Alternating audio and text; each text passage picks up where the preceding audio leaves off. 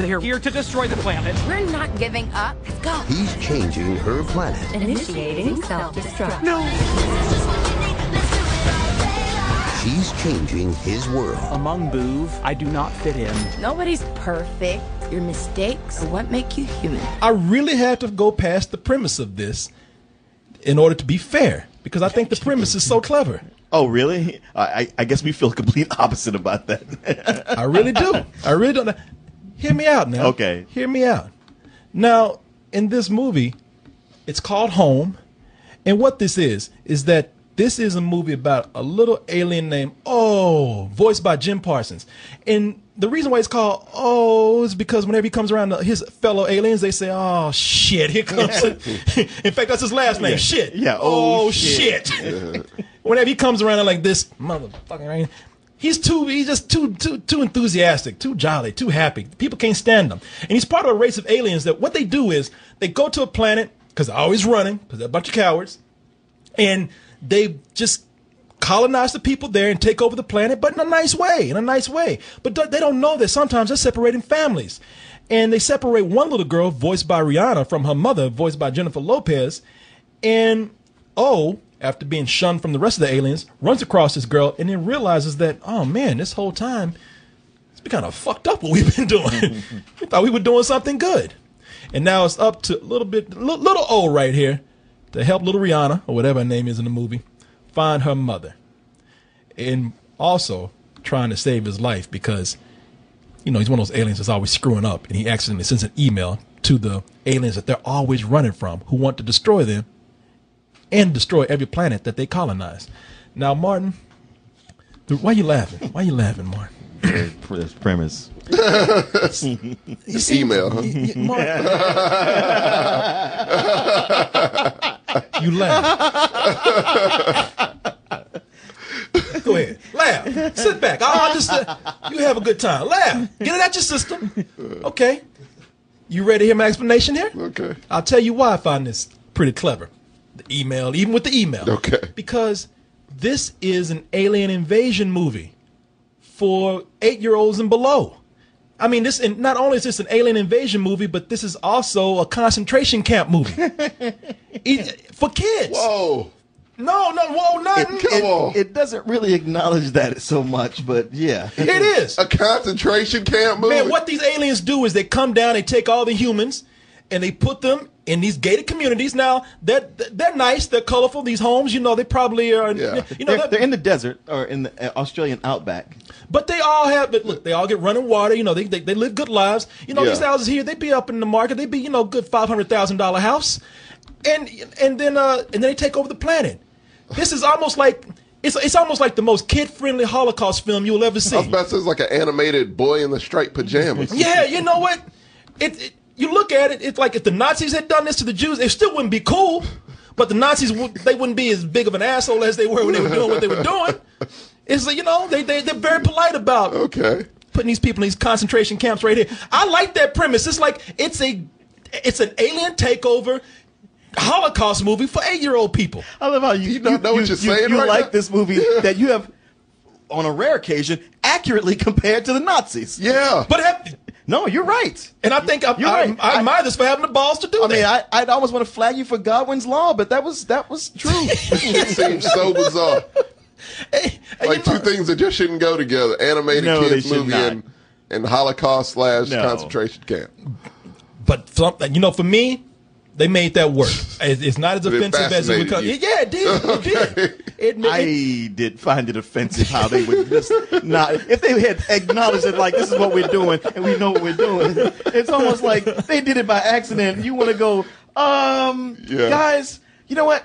I'm gonna just open this history book to any random page and let you read this and see the comparison. What's going on here? Okay. So it's like they realized what they did afterwards was like, I hope so nobody noticed. I'm not sure they ever realized. No, Okay. But that's the thing about it, man. No. They just go into every planet and they say, like, listen, we have to take over the planet for our own well-being, but don't worry, we got you. We're going to put you in some nice middle class to upper class homes. You're all going to be, happy together. You have to, you don't have to worry about jobs.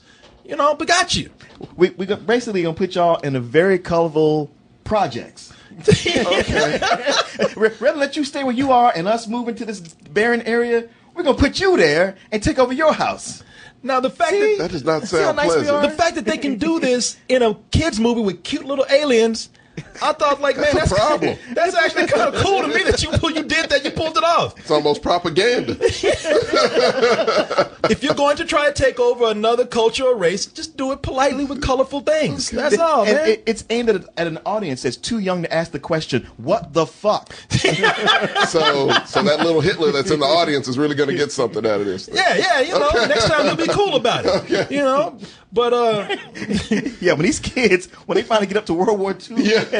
in their world history class, they're going to Wait be a like, minute. I don't, yeah, this sounds familiar. I don't see what the big deal yeah, they'd be was. like, hey, man, O did it. And everybody was cool with him. No, everybody hated him, actually. And we hate you, too. But you know something? As much as I'm impressed by this premise, hey, look, but beyond that, it's not much to it. After that is nothing but a sidekick point A to point B movie. Yep, road trip. Yeah, that's pretty much it. I mean, it's just going from one place to another. And you know something? That's the thing about this is that this is it's a studio animated film. It's what you expect from DreamWorks. Yeah. Yeah. The It's like a lesser DreamWorks movie. Yeah. DreamWorks has some movies that they actually care about. They're writing funny stuff for them, Yeah. and some not the way it looks. Because pretty much most of the DreamWorks movies look good, and this is probably on the upper scale of how it looks. I do like the design in this. Yeah. I think the design of the aliens and the way they change color, and also, you know what? They had a design where they were looking the same all the time. Megamind, aliens versus monsters. But here because they know they have a younger crowd, they've also softened the designs, and that made them a little more distinct. Yeah, no. The way they look are on the upper level, but the writing is it's more close to the bottom. Yeah, because the people look like the people from the Croods almost. You know what? It's that kind of style Yeah. right Yeah, there. it is. Croods being a more inspired film. Yeah. But yeah, this right here, man, it is truly for. I mean, it's a few giggles here and there, but it's truly for kids, man. Yeah. And now I will say that one of the things that I was impressed with, I was watching a movie the whole time, and I did not know it was Rihanna. And I thought Rihanna was trying to stay away from these alien invasion movies after Battleship. That did nothing for her. And I guess, you know, and listen, You can't see her this time. you can, and you Yeah. know what? I said to myself, I'm uttering the words I thought I'd never hear myself say. When it comes to a movie, I think I'd rather hear Rihanna instead of see her, because when she's acting, it ain't that good. At least when she's trying to act in person. But you know, at the same time, I know Jesus, you man. sure you don't want to see her? I know I had to put that up to remind myself. I was like, you know, while I was talking, I was like, my hand was just moving over. Corey, do you really know what you're saying right now? Think carefully. For those who are listening, I'm looking at a picture of her ass right here, Yeah. and I'm like, all right, let me change that around. Yeah. I'd rather when she's acting listen to her and then actually see her, and it might just be because of the movie. Because when I'm looking at this, I didn't know it was her, and I actually thought it was a real little girl, and I don't think her voice work was bad at all.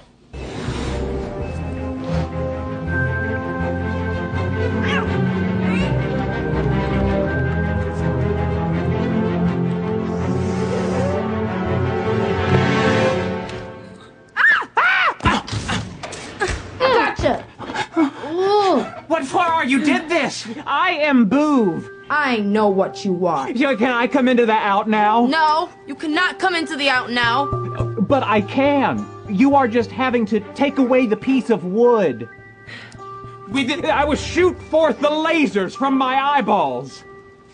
You can do that? Yes. Bitch, you can't do shit. It's a cute voice. Look, my biggest complaint about this is that she's playing a little girl right here. And this makes me feel really creepy because I'm looking at this little girl and I can't look at this little girl without thinking about that adult ass right there. You know, I don't need to. You don't need to have her playing the little girls. It gives you really weird, icky feelings. Rihanna, she does a decent job, better than I would have expected, and I didn't have a problem with her being in it. Oh, wait, I wouldn't have had a problem her being in it, except clearly it was part of the contract that they also pumped her on the soundtrack. Oh, yeah. Because, when somebody's starring in a movie and then their music is playing almost over the character talking, you're like, God damn, marketing. Yeah. That's all this yeah. is. Yeah, there's There's a part where she's actually talking, and her voice is singing Yes. over her. Ooh, I want. She tell herself, "Will you shut up? Somebody tell that bitch shut up." Ooh, it's like that's you. You know, and you're right, man. Again, lending itself to what it is. It's a studio film. Yeah. It is a straight up studio animated film. They strategically placed the music in there to sell the song, while they're also trying to sell the celebrity behind the voice who's singing the song. Yeah. Talking about voices, they have celebrity voices in there for marquee appeal. Yeah. And this story is really simple, man. It's a very, very simple story, and It's not just simple. It is cheaply, emotionally manipulative. damn, Martin. Yeah, I know, right? I wouldn't expect It really, I mean, it really is. It's like it ain't enough to play out like it does. They have moments where they go like, "All right, this is where we gotta try to make everybody cry or feel sad." I was like, "Man, y'all are landing on thick right now, Wow, out of Martin. nowhere." Damn, Martin, I didn't know you felt like that. Strongly. Martin don't like to be manipulated. Man, you normally don't like it either. You know something? I don't, man. I don't. But it didn't bother me. It didn't bother me that much. You know, there's certain things in these type of movies that, like I just listed to you, that I don't like. I mean, this is a formula. This is a formula for a middle of the road DreamWorks animated film. And this is what they do when when they seem like they don't give a shit, which is too bad because I really like the designs in this. Yeah, but it's all about selling the soundtrack and selling toys of these cute little creatures. And even the voices, I didn't mind that much. Jennifer Lopez plays the mother. I thought, well, she's kind of a waste. Yeah. You know, they have voices in here. Jim Parsons is good, but Jennifer Lopez, you have her in there strictly just to have her. Jennifer Lopez. And she got paid for just saying about 2 or 3 lines. 2 or 3 lines. I'm serious about that. 2 or 3 lines. And I don't like this shit with y'all casting certain people as cartoon characters anyway. This chick just made a song called Booty. And you gonna sit up here and try to make me buy her as a fucking cartoon character. I ain't buying that shit. Fuck you with that. cartoon mom. A cartoon mom. Sluttiest cartoon mom you could have out there. But I appreciate that it gave you an excuse to play that clip. Yeah. Yeah, oh, you know what? Very true. Man, I was looking for an excuse. Yeah. There's one good thing to this movie. I got to look up this clip and use it right now. Let's relish in this for a moment. They even tried to give her ass like Jennifer Lopez. Oh, really? Yeah, the cartoon character. Just looked like a person in mom jeans, but you knew if she was wearing the right ass huggers, Yeah, she was a Man, MILF. I'll tell you something. For me, I'm not that offended because this is a movie, like I said, for 8-year-olds. The biggest problem with this movie are not for me. Let me rephrase that. The biggest thing that the people gonna see a crime with this movie is that it's too cute. Is that it aims so small. It's something that the kids can't, the parents can't go with the kids and probably enjoy it on the same level. That's the biggest thing that this movie's probably doing wrong. And I say, you know something? Be a good parent. Shut the fuck up and just take your kids to the movie. Kids like to go to the movies. That's a common complaint. Well, there's nothing there for the adults to say. Who's here the fuck? Kids like to go to the movies too. Yeah. Take your kid out to the fucking Plenty film. of movies, marketed towards adults that have shit to do with kids. So everything. why can't they have something that's just them? Exactly. Yeah.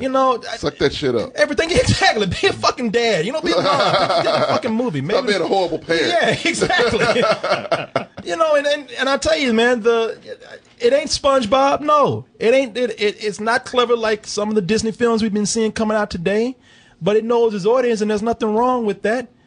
At the same time, this shit is so plain. Obviously, if you have the time, yes, take your kid to go see it. Take them to a matinee to see it.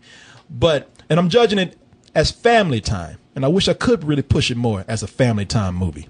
But as far as a movie standing on its own, other than the technical stuff to where it looks great, and I really do think it looks great, I can't recommend anything above a rental. And the other reason why, and I was almost there with a very low matinee.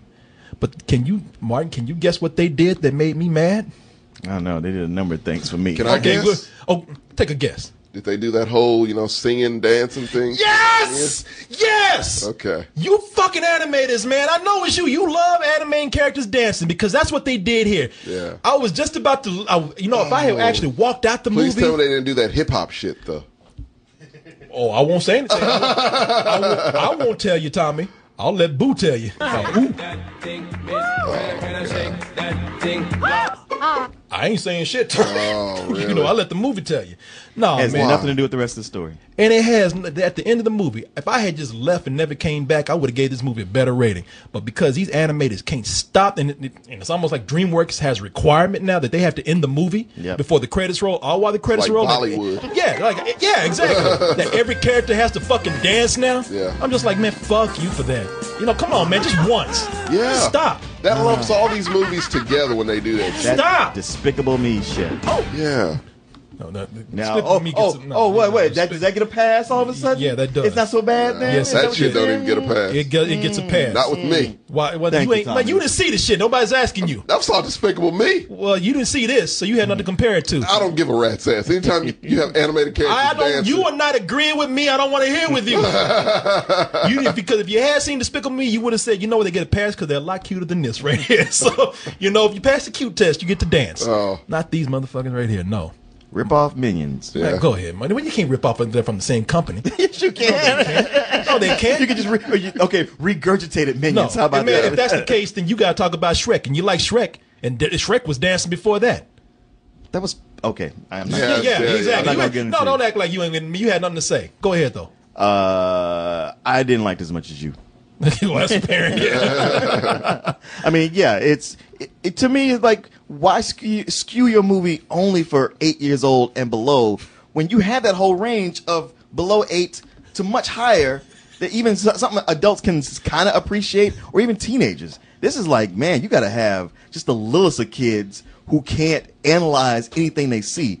But beyond that, like I said, 4 or 5? Yeah. Okay. But you know, the cheap marketing ploys, the cheap, you know, just trying to get you sad over shit that they wrap up like that. It's almost like they went like, yeah, it's just kind of flat. Let's throw something in here at the last minute to just kind of get people. And it's like, don't even, and even they don't commit to it. It's like it's over with that fast. Yeah. It's cotton candy. It's a completely colorful but ultimately I'll empty give you experience. that. Literally looks like cotton candy. Yeah, it looks like cotton candy, and it feels like that. It's like, hey, it might have been sweet when you were eating it, but when it's done, you're like, I'm still hungry and a little bit nauseous. You know what? I tell you, one of the voices I did like was Steve Martin. Steve Martin was. I did. Okay, oh my god, he was just so overdoing it. Yeah, he plays the leader of these aliens right here, and you know. Okay. I only give it to Jim Parsons in as much as they got his ass working hard through this movie. I mean, Rihanna, you know, she's doing a standard job, but Jim Parsons is just having to put it all out there. Yeah. He's having to carry this whole fucking thing pretty much. Oh. Yeah, you know what? I give you that. He is, and he has to talk in that broken English and everything. Yeah, too, so, having to work that out.